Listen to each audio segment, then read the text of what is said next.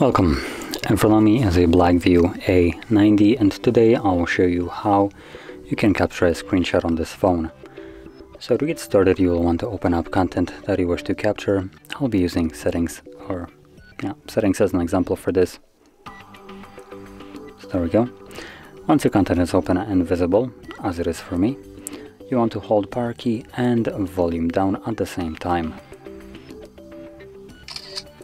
You'll have the sound and it gives you two options, long screenshot or share. Now when it comes down to a long screenshot, this will allow you to capture basically a long version of the screenshot, a scrollable one, as you may. As you can see, there it is, so select save.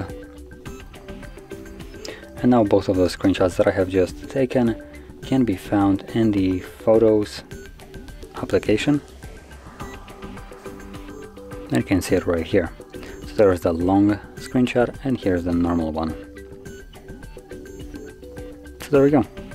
That is how we can capture a screenshot, and if you found this video helpful, don't forget to hit like, subscribe, and thanks for watching.